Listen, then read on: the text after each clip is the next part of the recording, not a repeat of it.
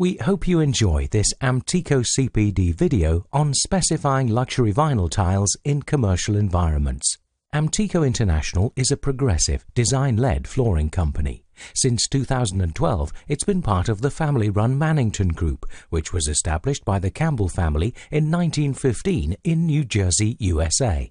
Both Amtico and Mannington share the common values of commitment to quality, customer service, and innovative product design. So, moving on to the next learning objective, why is LVT suitable for specification in the commercial environment? Floors take more punishment than any other surface in the built environment, yet LVT retains its appearance for a considerable length of time, no matter how tough and prone to wear the location, making it perfect for any commercial application. Now we move on to the installation process, which is straightforward and follows the same guidelines that apply to all quality-resilient tile floors. Subfloors and site conditions should be surveyed and assessed beforehand to check they meet manufacturer's guidelines and national standards. Prior to installing LVT, surface preparation is crucial.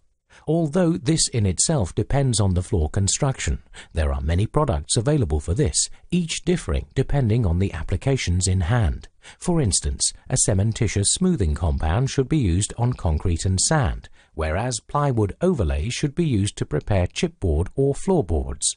New concrete floors should be cleaned and dried to remove any contamination, such as paint or plaster.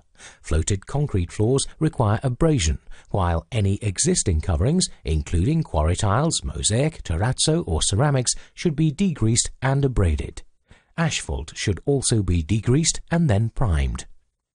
Subfloors must be tested for moisture content and relative humidity in accordance with the technical guidelines and BS 8201, BS 8203 and BS 8204.